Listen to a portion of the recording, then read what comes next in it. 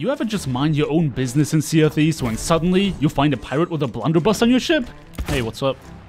I'm just doing a tall tale, hey. Yeah, that's what I call getting hit-regged. It was very apparent to me that this pirate did not know what they had just gotten themselves into, because little did they know that they were messing with the wrong tall tailer. They probably thought it was gonna be easy prey, and it's not like I didn't give them a lot of chances to stop trying to attack me. Can I offer you a mango of friendship?